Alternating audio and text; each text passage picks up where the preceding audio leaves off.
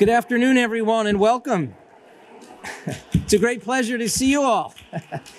Thank you very much. I'm Dan Weiss, the president and CEO of the Metropolitan Museum of Art, and it is a great pleasure to welcome all of you here for this year's Women in the Critical Eye program.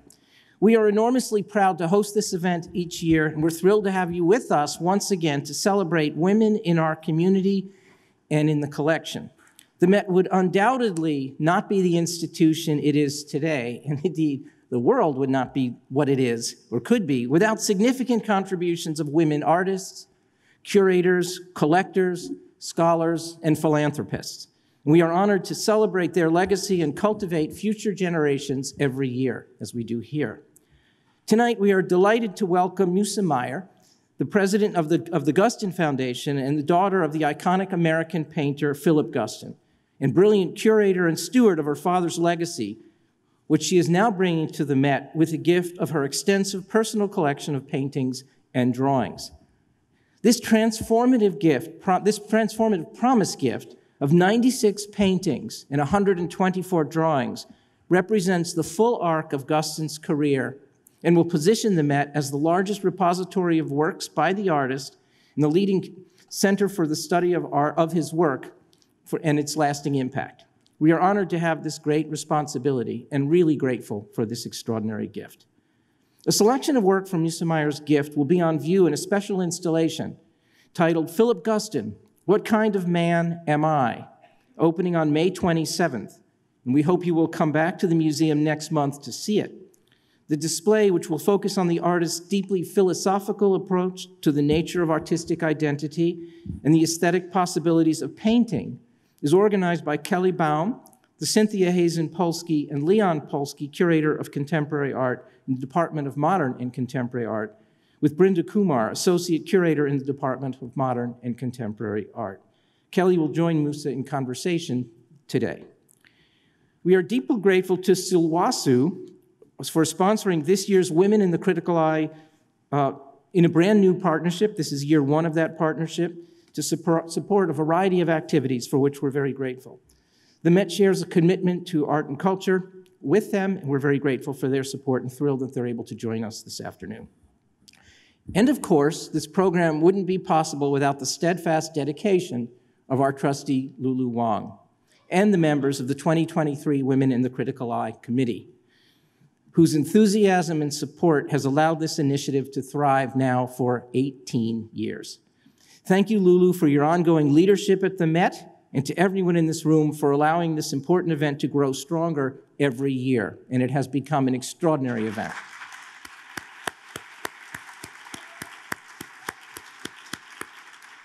And it is now my pleasure to invite Lulu to come to the stage. Thank you.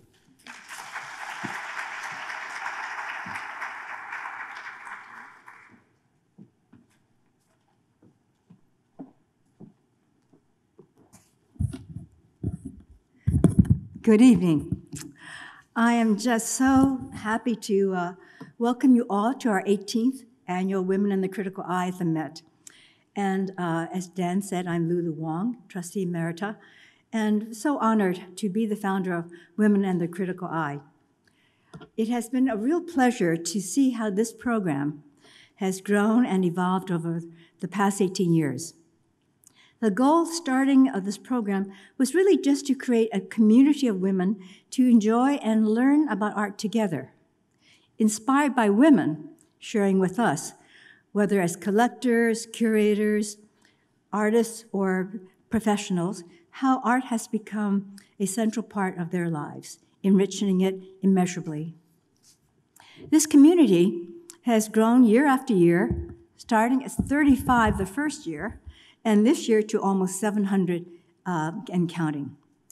It's grown because we've all brought our friends, our colleagues, our sisters, our mothers, our daughters, and we've all found that this shared enthusiasm has made art even more meaningful part of our lives.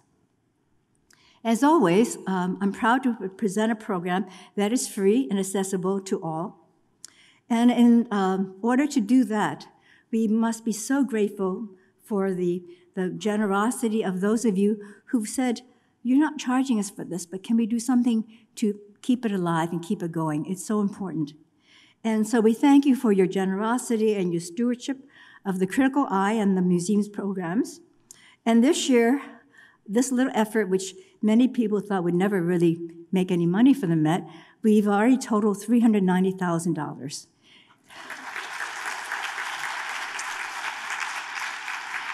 And who said women were not generous, huh? We are so grateful for these contributions, which not only provide general support for the museum, but also, very importantly, it supports the Met's keen interest to acquire and represent important women artists throughout history.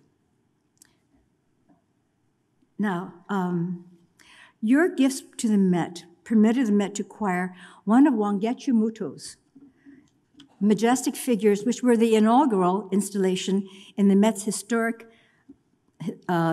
niches, which were filled in 2019. Wangechi has gone on since installing her to becoming an incredibly celebrated artist. There's a show right now of hers down at the New Museum, and it has been garnering rave reviews. There was a show of hers in San Francisco. So she has become really a leading woman artist, and we were so fortunate to have brought her in early. More recently, funds raised by our Critical Eye community has helped the Met to acquire a very different kind of art. This is a very rare and striking painting by Rachel Rausch, the most significant woman artist in the Dutch Republic in the 17th and 18th century, many hundreds of years before Wangechu. This painting, executed in 1692, represents a very rare dual portrait of the artist, and it's a collaboration between herself and a portraitist, Michel Musser. Now, Rausch was a very early example of career women who managed to do it all despite considerable professional barriers to women. In the 17th century, women artists were primarily restricted to painting flowers. It was considered to be not as important as the portraiture that the men were encouraged to produce. Now, we can conjecture that Rausch was determined to have a good portrait of herself in which she herself had a hand. So hence the dual portrait.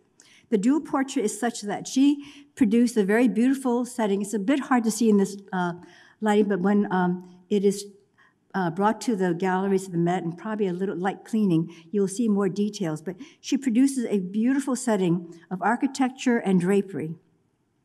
And she had her male partner paint her.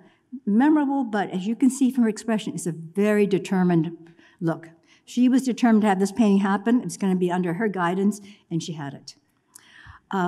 She was not only just a great painter, but she was a great mother. She raised a large family of children, and she was quite the exception that she enjoyed in her own lifetime great success and renown. Very often, artists, particularly women, don't get recognized until after their passing, but she was able to manage her career very well. So flash forward to today. We are finally seeing a broader, even worldwide effort to highlight great women artists in museum collecting. However, despite these good intentions, women continue to remain an underrepresented segment of the museum's collections. And we really have to thank all of you for your help in helping the Met to address this loss to the art world and to bring great art by women into the Met. Speaking of women, I would like to join Dan in thanking Sowasu for partnering with the Critical Eye and sharing our deep commitment to women and art. You'll get to meet some of our representatives from Sowasu in the reception, and I hope you'll have a chance to come by and say hello. Now, Dan himself has been an exceptional partner to the Critical Eye ever since he arrived at the Met in 2017. He has helped us to welcome our community every year. He has befriended not only our members, but also some of our speakers, and some of them often ask about him years after they've been on the stage. At the end of June, Dan will be retiring from active role at the Met. And there is not one of us who will not miss him and his wisdom, his energy, intellect, and heart immensely. We hope his many interests and extraordinary connections will keep him close to the Met, to all the friends and other initiatives that he has begun for us at the Met. So I want to say this all today.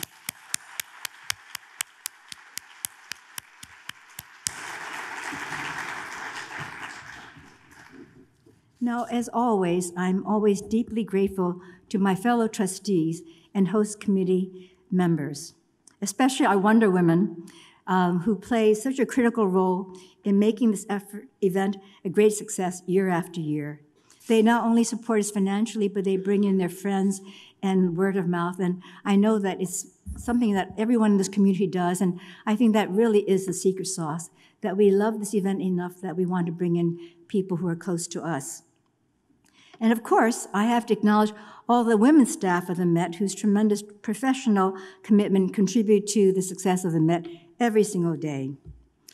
In fact, I'd like to give a shout out to all the outstanding men and women who protect our art, who guide our visitors throughout the museum, and with their love of art and their deep interest and often education in art, they are often as knowledgeable about the art as many of our curatorial staff. So again, when you walk through the museum and you see the men and women who are guarding the museum for us, they are also lovers of art and very knowledgeable. Now, it is now my honor to introduce our panelists this evening, two extraordinary women who have made indelible contributions to the art world and to the Met. Musa Guston Mayer is the president of the Guston Foundation, and she established that in 2013. Since then, she and the foundation have been great friends and donors to the Met, and as Dan has mentioned, she has gifted her extensive personal collection of paintings and drawings by her late father, the celebrated Philip Guston, to the Met. Also, as a curator and a writer in her own right, Musa has devoted much of her time to sharing her father's work and bringing it to the public and furthering his legacy. Musa will be in conversation with Kelly Baum, our Cynthia, Hazen, Polsky, and Leon Polsky, curator of contemporary art at the Met. I'm so delighted to welcome Kelly back to the Eye stage for her second time. She was our curator who conversed with Wangechi Mutu in her studio in 2020 when we were in the pandemic lockdown. And it was the first major online event held by the Met because of the pandemic. And we're so honored that we women at the Critical Eye are the ones who actually launched the Met into the digital age.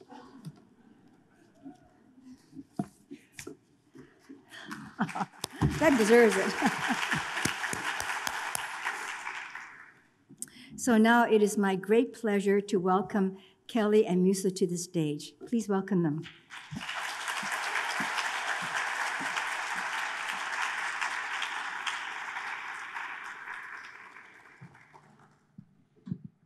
Hello, everyone.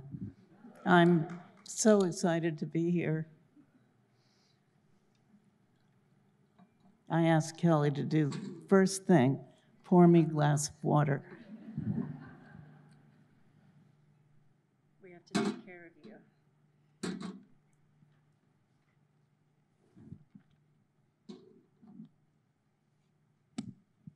Lulu, thank you so much for that wonderful introduction. Thank you for inviting me to join Musa on stage for this conversation. I'm delighted to be back, and I'm delighted to be here with her in particular. This is such an illustrious program. It highlights excellent women who do excellent things in the world, and it's the perfect forum for you, Musa. So thank you for joining us. In many ways, our exchange is the culmination of a collaboration that began a little over a year ago when I first met you in Max Hollein's office. I think it was January or February 2022. We've grown closer since then. We have edited many a press release over tables, reviewed slides. we've texted, we've shared phone calls, and emails. Our partnership, and I hope I can call it a friendship at this point, it has been truly one of the most fulfilling aspects of my last year here at the Met. So, And for me as well, Kelly. wonderful, thank you. I will take it with me, means a lot. I have immense respect for you, your perseverance, your intellectual rigor, your advocacy and philanthropy, which we'll discuss towards the end of our conversation. Over the last 4.5 decades, you have dedicated yourself to advancing the legacy of your father, the great artist, Philip Guston. But you did not come to that role immediately, and it was not always an easy path either. So, as some of you might know in the audience, the 3rd edition of your family memoir, Night Studio. Oh, excellent, that's right, I should advance. There we go, Wangeche, perfect. The 3rd edition of your family memoir, Night Studio, is going to be published next month. We will carry it in our bookstore, so come back and purchase a copy. I thought that I would begin our conversation and frame our discussion overall by reading from a passage from what you call the afterlife of this new edition. You write, "Openings, the 10th chapter of Night Studio, began as a class assignment at Columbia's MFA writing program in 1986. Among the many memoirs read and analyzed that semester, our instructor, Joyce Johnson, included her own minor characters. I was less captivated by her youthful love affair with Jack Kerouac, which actually I would have loved to have heard about, than I was by the revelation that those merely in proximity to greatness could actually have stories of their own worth telling. Joyce posed a question to the class: how might we construct our own memoir? And I suspect that that question was posed especially to the women in the audience who had played minor character to many a male character in their lifetimes. And so I wonder if you could tell us about the origin story of that family memoir, how you came to write it, and what story you chose to tell. So for context, I was in the MFA program in writing. I was maybe 15 years older than the next oldest student in the class. I was in my 40s at that time, actually. And I was working on a failed novel about the child of a famous art historian who was struggling to find her own identity. So when Joyce asked us to write a chapter of a putative memoir for the class assignment, I wrote about my experience as a child going to my father's openings, and what a strange and mixed experience that was for me. And I wrote about his anxiety always when he brought his work to the public from the studio, and how difficult that was. And so began what turned out to be a full memoir. And given who my father was, I was able to find a publisher. On the left, you'll see the first edition, which was published by Knopf. So I like to say that my history of publication has sort of started at the top and gone vaguely downwards. The image that you see of my father on both the first edition and the new edition on the right, which is about to come out, was taken actually when my father was taken to Edward Weston's studio at age 17. It's a really remarkable portrait. But when Da Capo, which publishes books that have been previously published, art books, published it, they didn't want to go to the trouble of securing permission. And so the middle self-portrait that you see is from the 70s, actually. So that was the beginning of my exploration of my own experience growing up. I found Night Studio incredibly moving because in that memoir, you spend a lot of time talking about your relationship with your father, how you found him, how you lost him, how you found him again, and it seemed, in large part, that you found him only after he passed away, because of the nature of your relationship as you were growing up. Right. I was always aware of the need to not disturb his work in any way. My mother was as devoted an artist's wife as any artist could hope to have, male or female. She kept the world away. When he was in his studio, she gave him everything that he needed.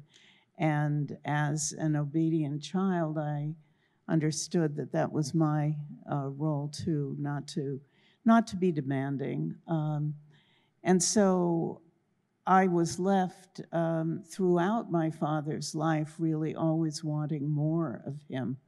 This is a common experience with the children of great people, that you share your parent with the world.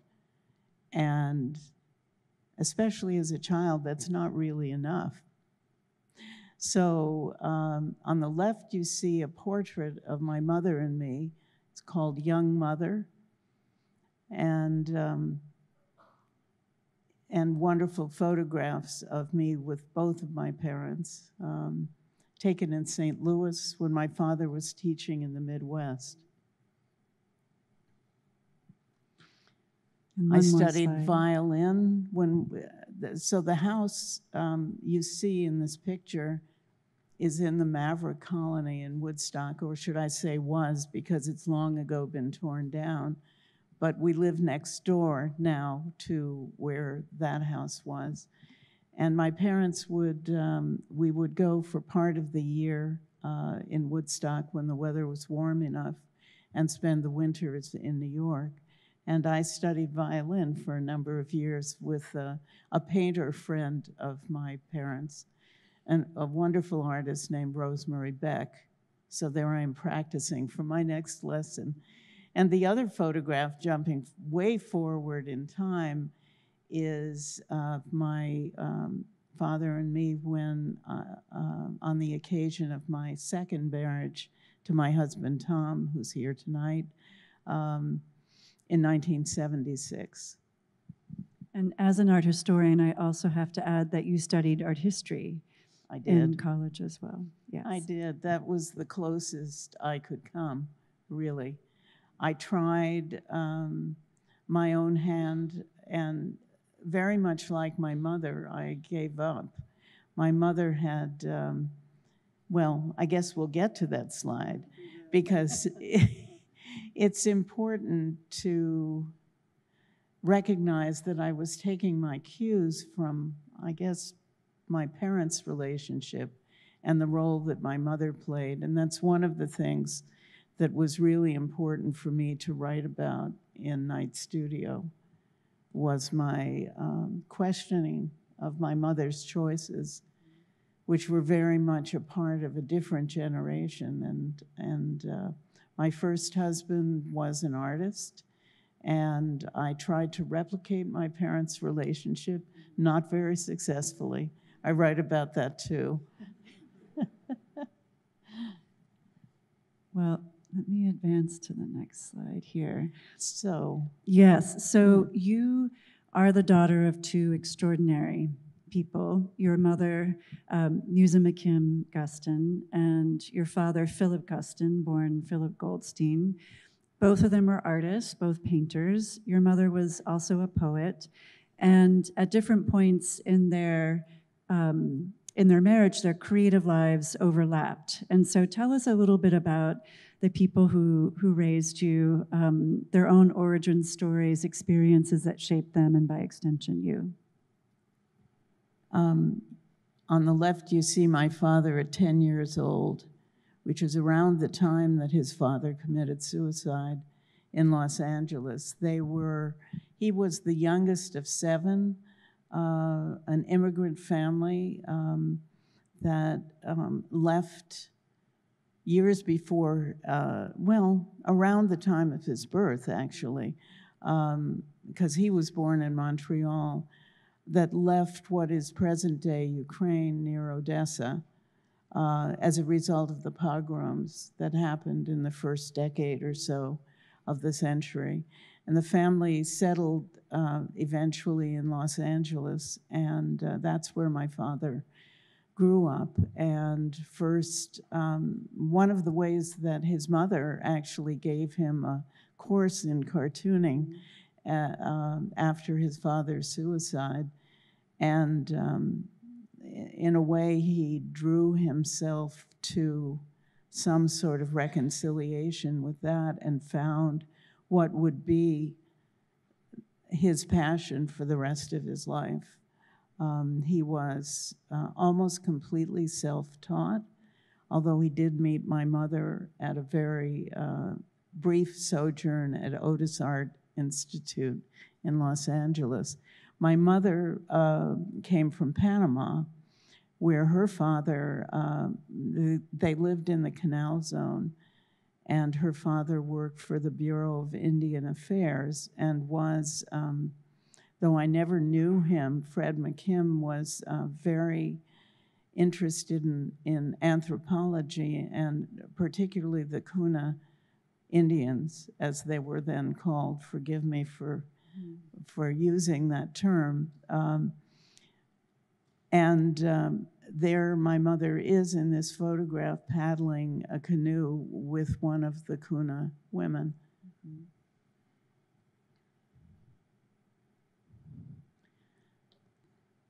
She was probably pregnant with me when he painted this wonderful portrait. Mm-hmm.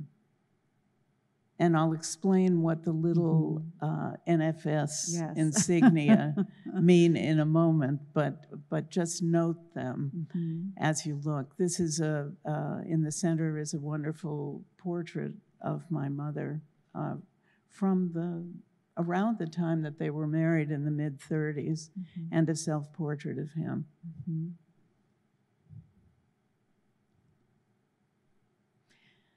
So my mother was active actually during the period that my father did mural commissions under the WPA, and this pair of beautiful murals, they're quite large, they're about 6 by 18 feet, each of them. They were commissioned by the Department of Forestry and are now in New Hampshire at a government building. I think it's a court building in Concord, New Hampshire. And I love them because they really are so quintessentially male and female in their sensibilities, you know, and their subjects. And towards the end of your father's life, they were collaborating very He directly. Was always, she started writing poetry in the 50s when they were in New York.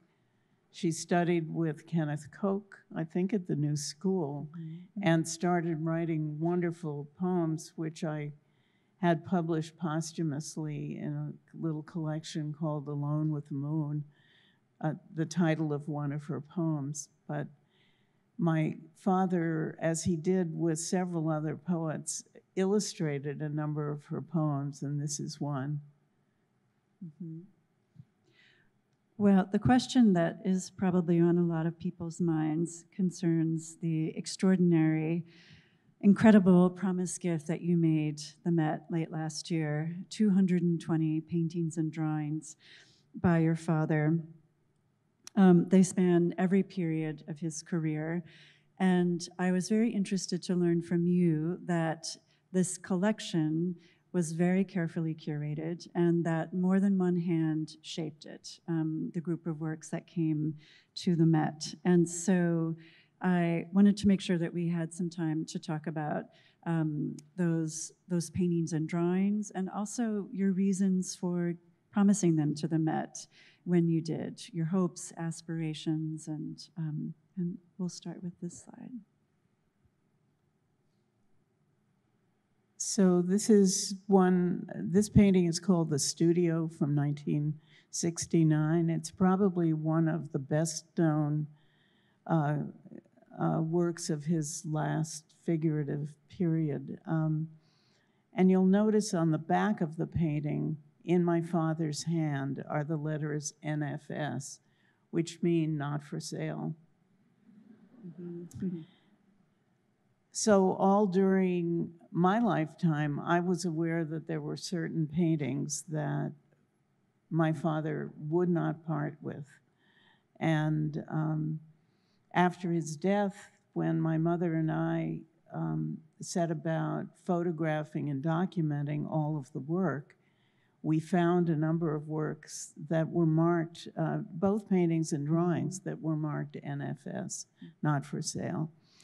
And this became the basis as time went on. Now we're talking all the way back in 1980, so this is 43 years ago that this whole process with my mother for the first 12 years before her death, and then with me afterwards, and also with the enormous help and collaboration of David and Renee McKee, who were my father's gallerists until 2015, and were loved by him and dedicated to him for all those years that they worked together.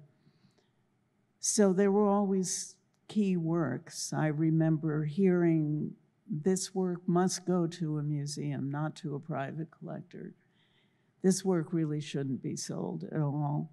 And I started thinking as years went by and work was being sold, that it seemed important to keep a collection that represented the whole of his work.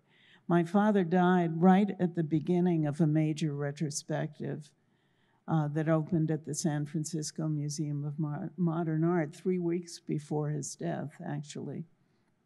And so I certainly was aware of the entire scope of his work and the importance of being able to show it all together, which is happening again for, I guess it's the 4th time in 43 years.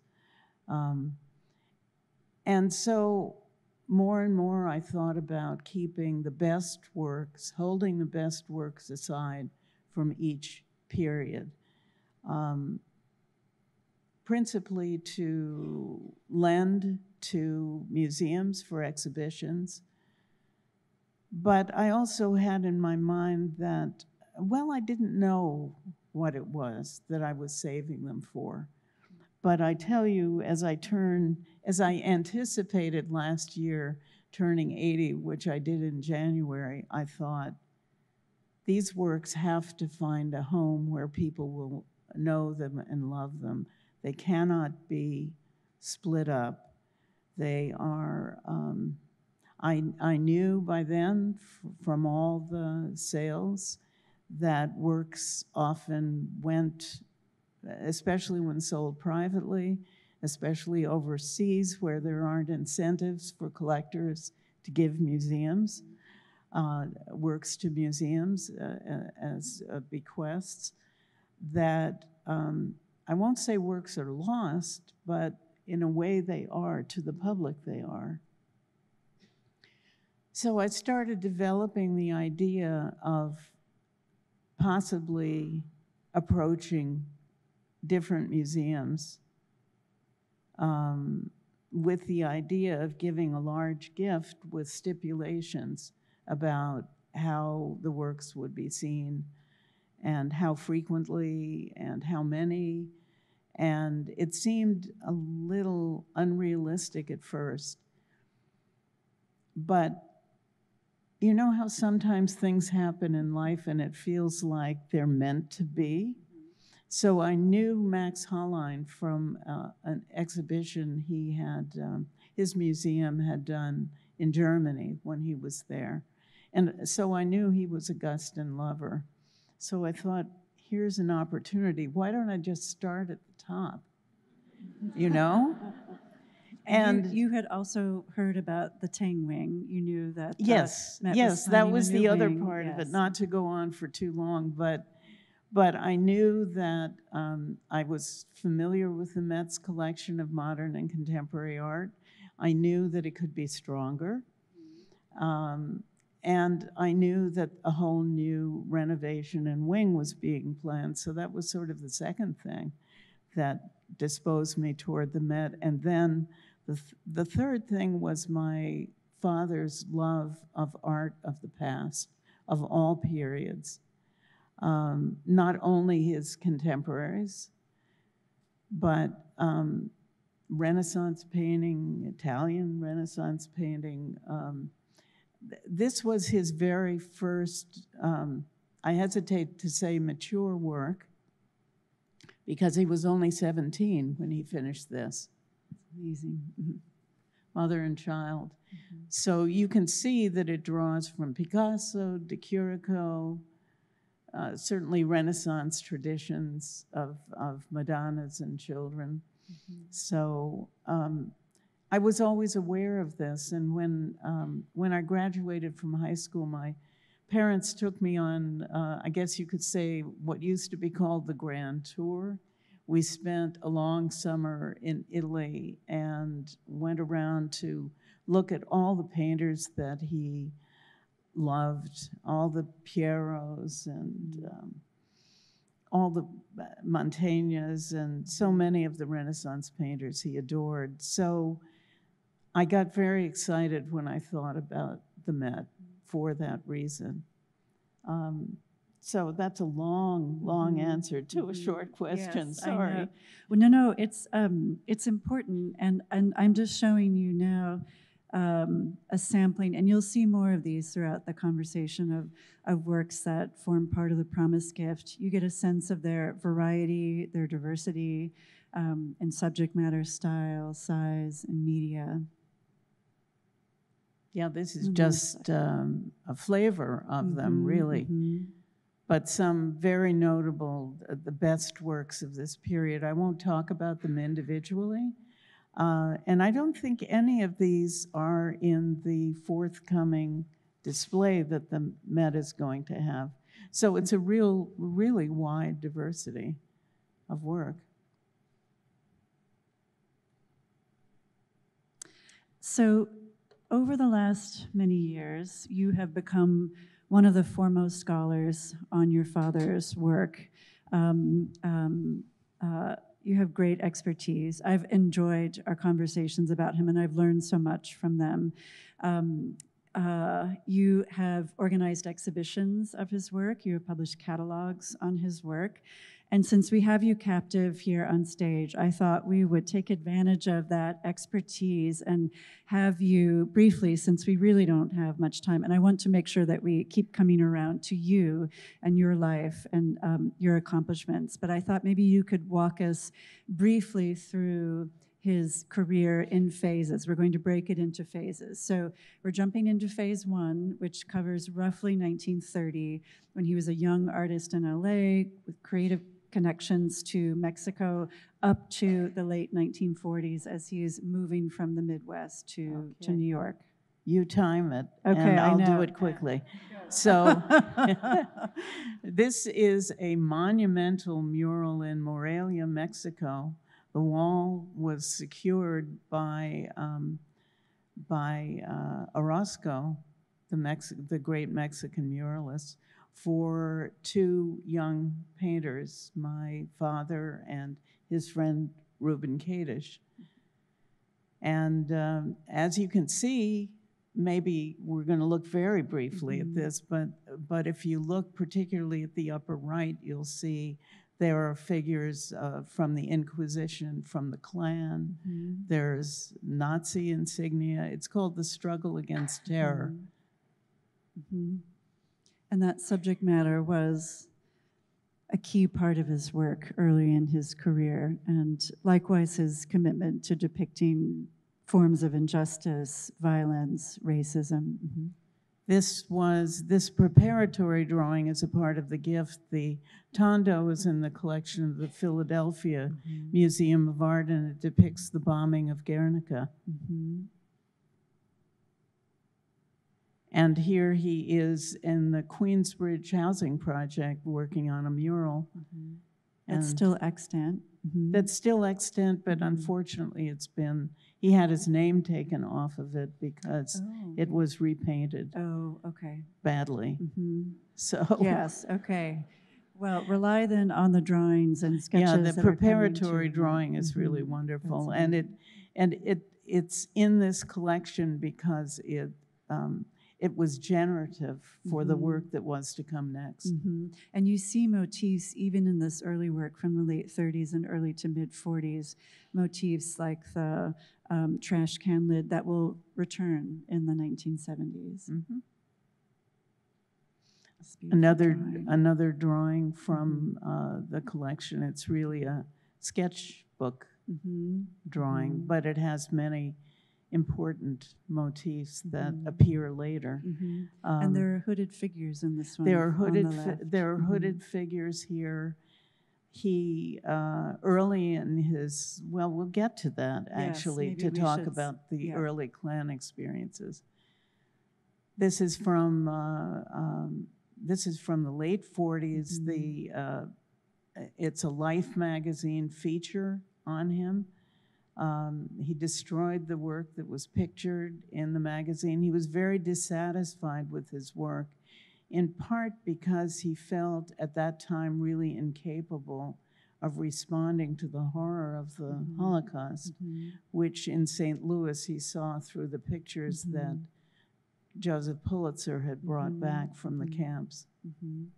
And I believe in the same issue of Life magazine, there is a profile on the Klan. Yeah, on the resurgence of the Klan. On the resurgence of the Klan. Yeah. So we touched on this briefly a few minutes ago, but the Met is in many ways the ideal home for the promised gifts that you're making to us because of your father's longstanding investment in the history of art, his interest in the history of art, especially classical, Renaissance, and Baroque. And he also had a relationship in his lifetime with the museum. The Met collected and even exhibited his work when he was alive, and we own several excellent examples of his work really from the beginning to the end of his career. And so maybe you could tell us a little bit about what we're seeing on this slide. So the painting is called Pantheon, and the photograph, and it's from the 1970s. The photograph is from 1960, and he is on the, what do they call this, the plain of Constantine? Oh. In Rome. It's a picture of him in Rome, a city that he loved and revisited during his life whenever he felt the need for renewal. And these are some of the artists that he felt were his personal pantheon. And this is one of the paintings that you'll be able to see in the installation that we're organizing for Gallery 830 here at the Met at the end of May. It's an extraordinary painting. And then just one more. Right. So that's my mother in our kitchen, and on the kitchen wall are images. There was always the great Dur Melancholia print on the kitchen wall. It's still there now. And on the wall behind his drawing desk, there are also reproductions of Renaissance paintings. And the drawing in the foreground there is actually a copy of a Mantegna figure from a famous fresco. So yeah, we're skipping forward in time to the middle part of Philip Guston's career from roughly the late 40s, early 50s up through the middle 1960s. And this is a period for which I'm not not sure if it's a period for which he's best known, but this is the moment when he began to achieve real acclaim. He knew Jackson Pollock in LA. They went to the same high school. Eventually, your father became associated with the abstract expressionists. He was part of the New York school. And the 1950s mark his really serious engagement with abstraction. Yes. He came to abstraction after, I guess as a result, he went through crises at different times in his painting career where he felt like he had exhausted whatever he had been doing and it no longer served him. He often would then spend years drawing. And his transition to abstraction very much had to do with the act of painting and allowing himself, as the other so-called action painters did, to draw on sensibilities and his own unconscious process and bring forth work out of that. The Met owns these two beautiful works from the early 50s. We own nothing from this period, actually, because at that time he exhibited at Sydney Janis, and Janis would take all the work and give his artists a living wage and then resell it. So it was a very critical time for him, and he was very recognized for this work. In fact, the Guggenheim Museum gave him a retrospective, his first, in 1962. The painting in the foreground was in that. It's called Fable 2, and it's part of the gift. And then one more. And one more. This was the last big show he had in 1966 at the Jewish Museum. Critics by this time were disenchanted with his work because it was so dark, but people who know what came next understand that these dark forms were coalescing into figures. Some call them heads or personages. The Three is the title of the painting. That's part of the gift in the foreground there.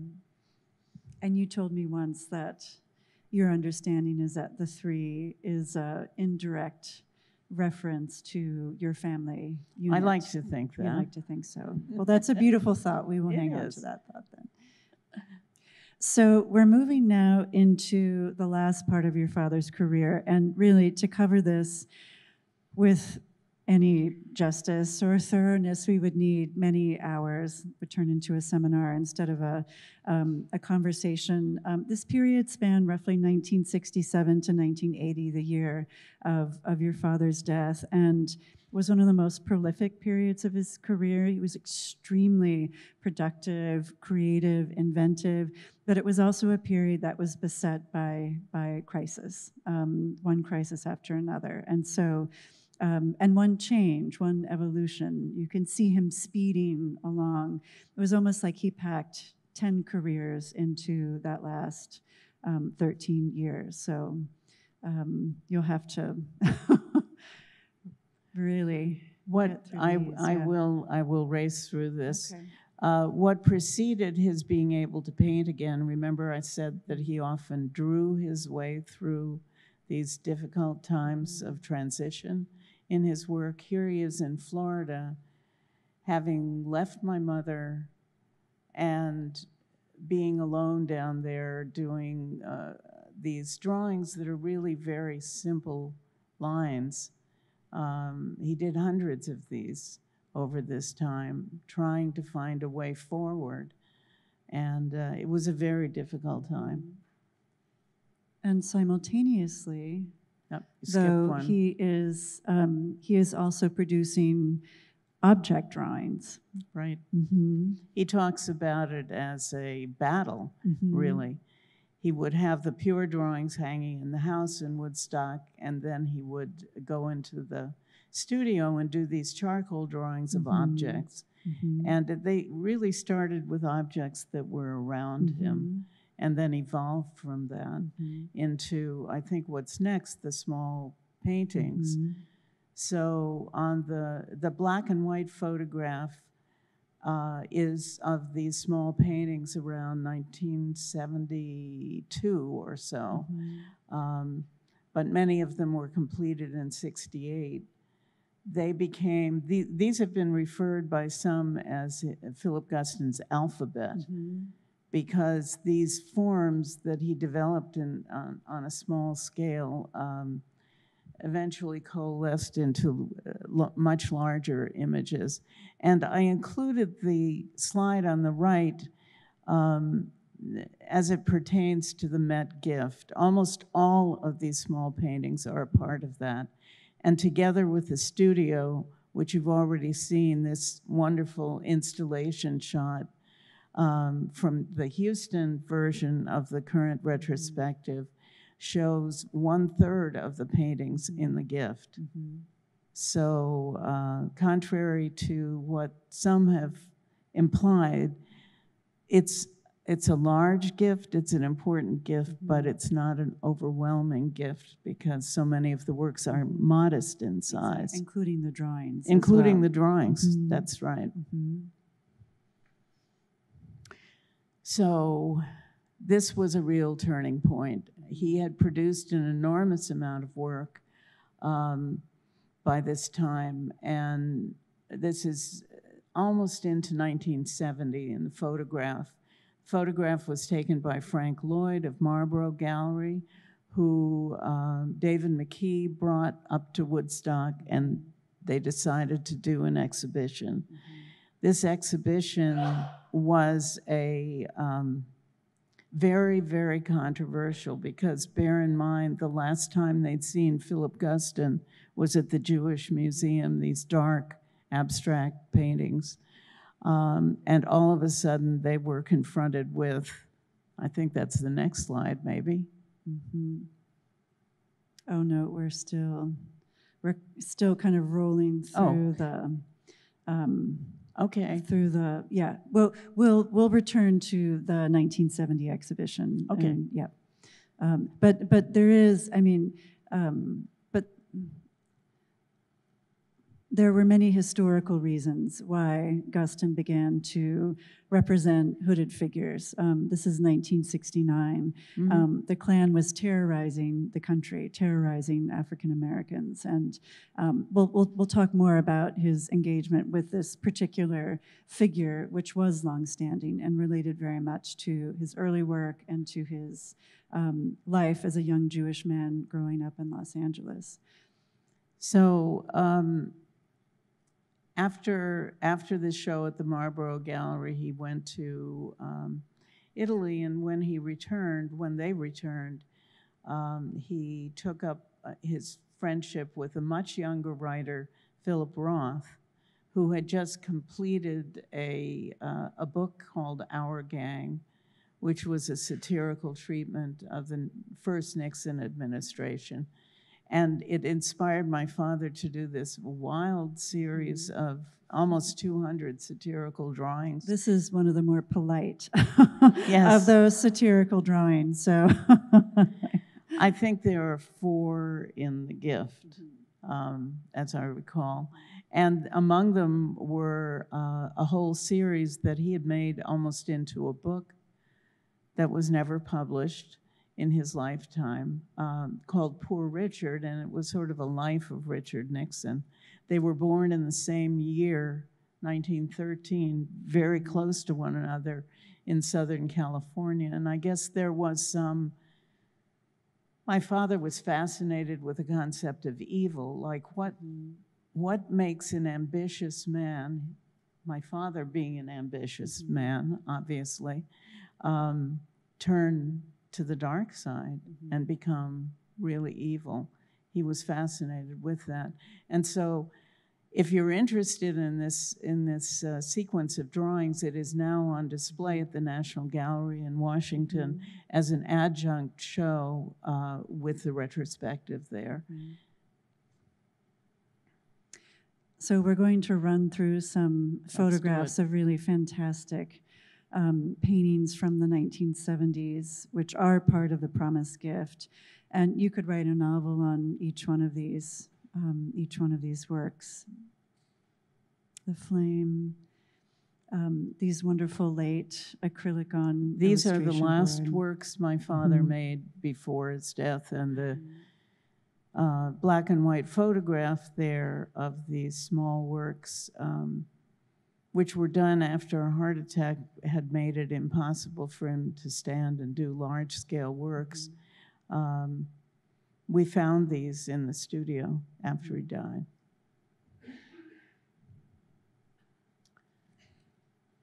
And in this slide, we've decided to juxtapose a work from 1930, you see it at the bottom left, with a work from 1980, one of the last drawings that he made. And here the past meets the present. Absolutely. So the early study is also from a Mantegna painting, and you can see that the other drawing is a take on that. I doubt that he pulled it out, the old drawing out and looked at it, but he always talked about his themes and his experiences with work as being circular. He always thought about circling back. I think these late works are among the most powerful. They're so poignant, and they confront issues around mortality, precarity, vulnerability. And there's a humor in some of them as well. Yeah. So we wanted to just introduce, we're running out of time, so we might go a little bit longer, Kate and Lulu, maybe 5 extra minutes of your time. So it's 1970, we're in 1970, and your father opens a solo exhibition at Marlborough Gallery. It's his first solo show since 1966, I think. And so the New York art world had not seen his paintings for some time. And this show really turned heads. It wasn't the first time he turned heads, and it wouldn't be the last, but it was explosive, this exhibition. And I wondered if you could tell us a little bit about what happened and how this event and the debate around this exhibition both prefigures the postponement of the retrospective, the current traveling retrospective in 2020, and also how it differed from it.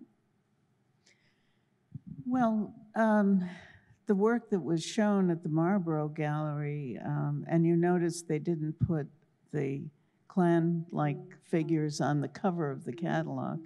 So that's maybe the least controversial of the work that was shown there, was completely rejected by the art world, almost completely. There were a couple of critics who understood, I think, what my father was trying to do, but by and large, I would say the reaction, I always quote the title of the New York Times review by Hilton Kramer, which was entitled "A Mandarin Pretending to be a Stumble Bum."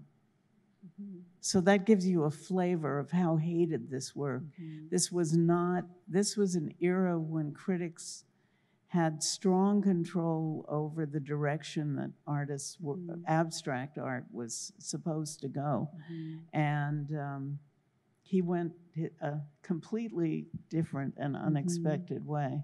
But it was a way that had everything to do with his childhood and boyhood growing up in Los Angeles and his experiences that he somehow needed to bring up and explore again. One of the murals that he created in Los Angeles was actually destroyed by Klan's members who were part of the LAPD, and so his that traumatic experience stayed with him and was amplified every time the Klan, reasserted itself over the lives of both African Americans and Jewish people. And we've talked a little bit about this, but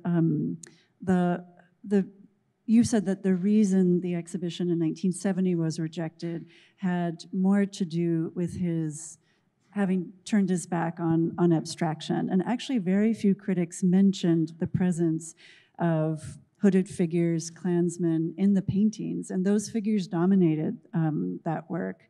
And in 2020, the traveling exhibition was postponed. And in that case, it was mostly because of those paintings. And so, and we've talked a lot about that postponement, and maybe you could just... Well, this was in the wake of the George Floyd murder and all the outrage that followed that. The feeling was, and it was also a time of great turmoil in the museum world. Yes, yes. Where museums were under attack for their lack of diversity, for not exhibiting the work of Black artists and people of color and women, and it was just a very turbulent time. Yes. And it was felt by the 4 museum directors who were going to exhibit the show that the public might entirely misunderstand the nature of this work, which was I say obviously anti-racist, but I've been told actually that many people take exception to that because it's not obvious to them what it is. It's very complicated work. Yes. I included this incredible photograph from the Southern Poverty Law Center Klan Watch report, because these are the jalopies with the Klan members that my father depicts in his work. Riding around, the painting depicted here is part of the gift. Yes. So it was felt that the museums needed to do a lot more work to contextualize the show. And I think so far that seems to have been successful. I can't really say much more than that. Yes. And the exhibition is currently at the National Gallery of Art in Washington, D.C. This venue was curated by Harry Cooper, and it's incredible. I encourage everyone to see it who hasn't seen it yet. And it's going to be on view until the end of August, so it's there for a good long time. And then it goes to London. So I want to bring us back to you. I want us to end with you, and because you have lived an extraordinary life, and the stewarding of your father's career has actually been just a small part of what you've accomplished over the years. And so I would like to end with a discussion of your advocacy for breast cancer patients and also your philanthropy. Okay, so my second book was also a memoir called Examining Myself. I was diagnosed with breast cancer about 9 months after I published Night Studio.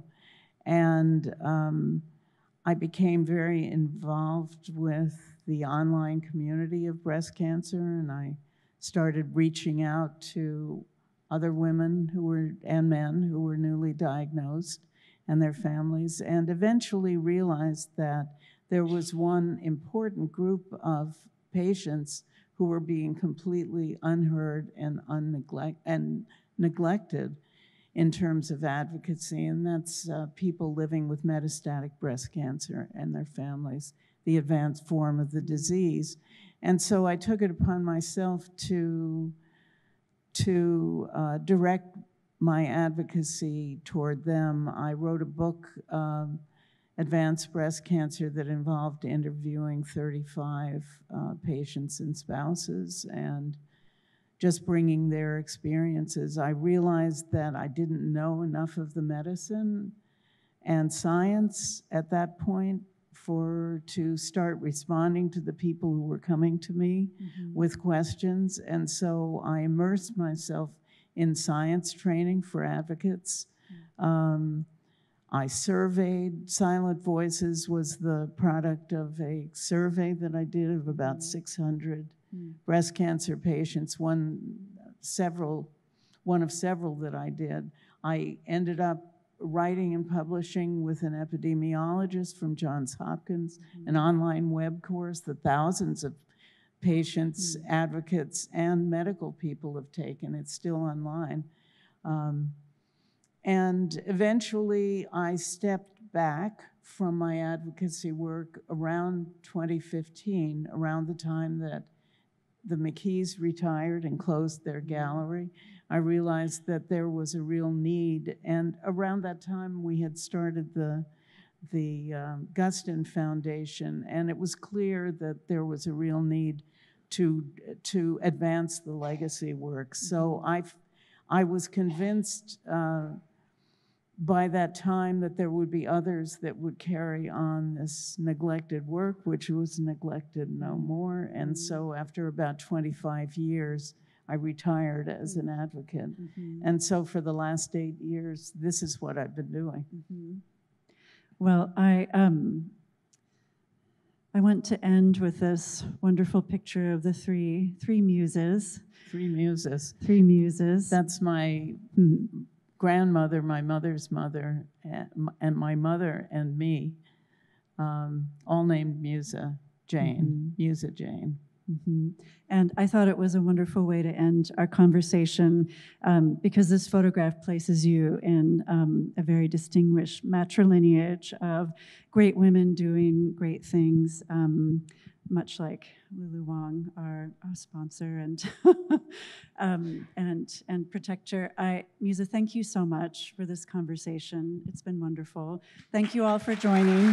Thank you.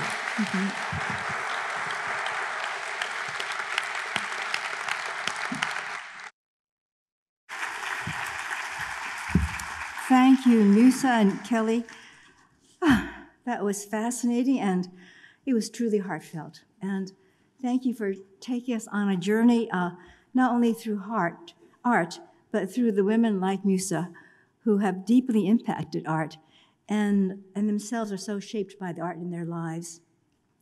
We will be joined by Musa and Kelly for the reception in the Temple of Dendur. So I'm sure many of you may have a question, but I think we all would love to give Musa and Kelly a hug. So we will have the cocktails in the Temple of Dendur.